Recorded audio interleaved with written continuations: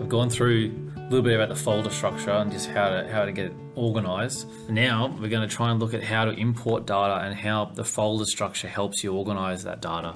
So I'll go back here. We've got construction folder, Heidelberg, Malvern. Construction should be called like an address or something. We'll go Heidelberg because we've got some, say, concrete to formwork to set out. So we'll go to jobs. I know that we're going to have a basement level, and I'll save that. Click OK. I know that I'm going to have a first floor level. We'll just say we've got the two. Now we're going to go, drag me over here. Going to go to import the data. So I'm going to have the file on a USB, or you can integrate it with like a cloud-based server. We'll go through that in a later video. Easiest thing is get a USB, put the data on a data folder, just a folder called data, put it on the USB, plug it into the side of the tablet, and then you can go, we'll say that I haven't put this in already, just to show you, go green plus to add the data. Go reference data, so now you can either have it from the internal, the user defined. User defined is where you can have like a Google Drive on the tablet and go straight through to Google Drive completely for free. Dropbox, OneDrive, those kind of things, or you put it onto USB like most people do to start off with. USB, I want to do reference data. These other things are like control points, coordinate system, code lists, background image. So that's if you want to import a file as a background image, so you can put an entire CAD file, the background image, and you can't select it. It just means the machine, the tablet runs faster because there's not as many points. It's not trying to calculate everything. But we've got reference data. Then we'll go to, okay, we've got concreting. We're going to do basement plan, and we'll do first floor plan. So we can just go tick straight away now if we wanted to, or you can click these arrows to the right. Arrows to the right just give you more options, import settings view options. So on the left side, you've got layers. So imagine there, every feature of a construction site, just in case you don't know, every feature of a construction site, when they draw it, like an architect or an engineer draws it, they draw it as layers. So you might have like water, you have concrete, you have, I don't know, external walls, internal walls. Imagine they're all stacked on top of each other, and they're printed off as a PDF or a piece of paper, and that's where they're provided to you. So imagine all those lines are all different layers of pieces of paper. Well, that's them here. So on the left side, I don't think these are, you might see, okay, this was drawn as a sign, house, building, window. So they're all like just different lines and points all drawn on top of each other, printed off as a flat piece of paper and provided to you as a plan. Anyway, so on the left side, we can turn these on or off. So you can turn off, we don't want to import signs. We don't care about windows. We're not going to set out any windows. We don't care about the ridge. We don't care about doors. So you just turn off different layers. It just means it makes it easier for you to find out what data you need. So then we got on the side here, settings, you got distance unit, millimeter, height options. So you got whether you want to use the heights in the drawing or do not use heights. Some people, it just depends on what kind of job you're doing. Block options. This is if you've got a rectangle, like a pit lid, and you want to set out the four corners of it. It may have come in as a single, I guess, object. So that object is a rectangle. You want to break that up into 4 lines to set out. You explode the rectangle, and then you get 4 lines to set out. And then you get set out the corners rather than just the center. So I'll go explode. Dimensions. So we don't need dimensions anymore with Leica iCON because all the data's, you can pick between different points and corners so easily that you don't need to know the dimensions anymore because it's all on the tablet and all through the different apps. So I'm happy with that. We'll do the same for here. Go through and turn it off.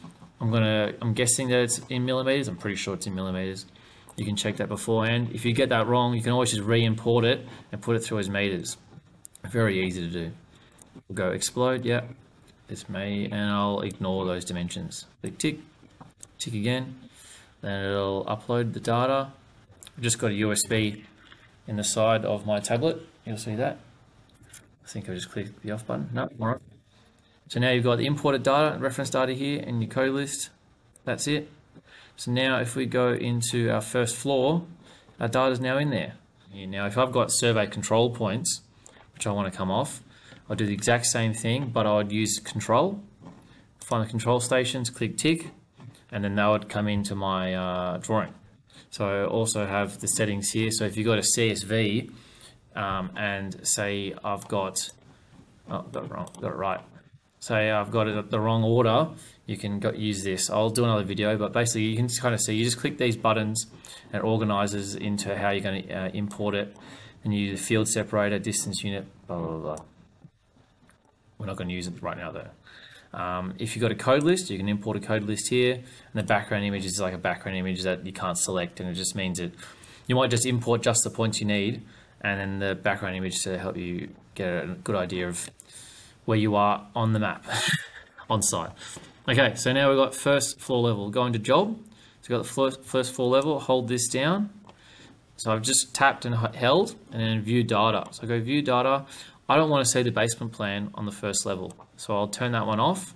Just have first floor plan, tick, tick, happy with that. Go click and hold, basement level, view data, basement level, yellow means it's selected, tick, tick. Cool, so now if I go home, I'll only have the basement level here. If I go back to home button, the home button down the bottom left, click here to select a different job. I want to do the basement level.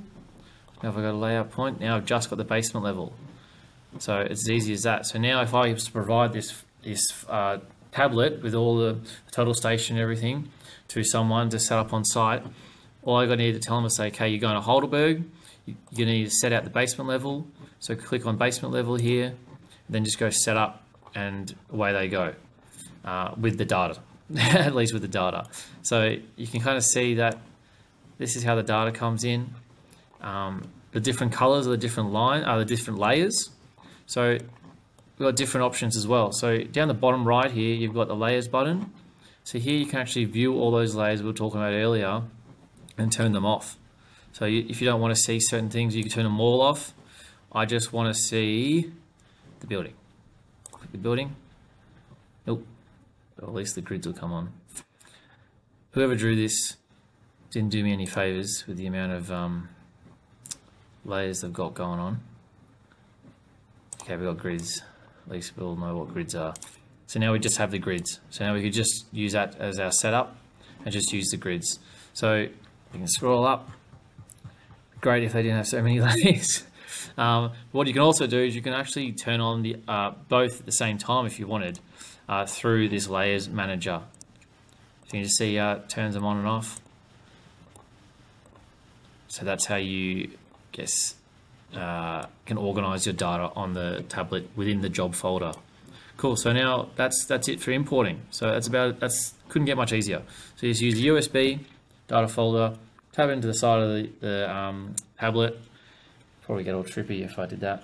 And that's it. So as long as you got your project folder, job folder, and you're importing down pat, then you should have the data ready to go.